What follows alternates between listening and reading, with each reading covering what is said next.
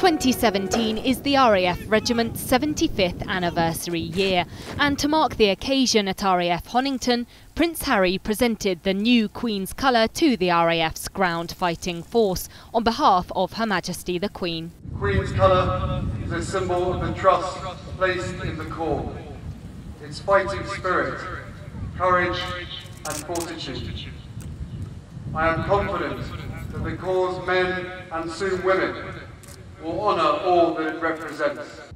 His Royal Highness took the time to inspect the Queen's Colour Squadron, followed by the graduating RAF Regiment gunners, before watching them parade from the dais. Prince Harry, who served with the British Army for 10 years, met service families, local school children and some founding members of No. 1 and No. 2 Armoured Car Company RAF. He's a lovely lad. I mean, he deserves all the attitude and the accolade he gets.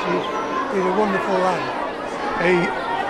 He was interested that we all served together, and we're still, well,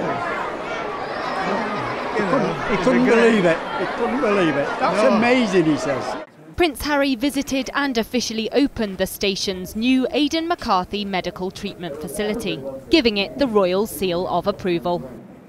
It's been a great day. The weather just about stayed kind for us, thankfully. A bit of rain on the parade, but you know, what a way to celebrate the 75th anniversary of the RAF Regiment by having His Royal Highness Prince Harry here to present the regiment with a new colour. Absolutely fantastic. The RAF Regiment, who protect RAF bases, aircraft and equipment at home and abroad, was formed in 1942.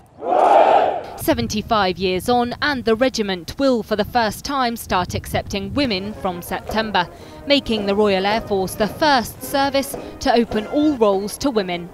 Grace Pascoe, Forces News, RAF Honington.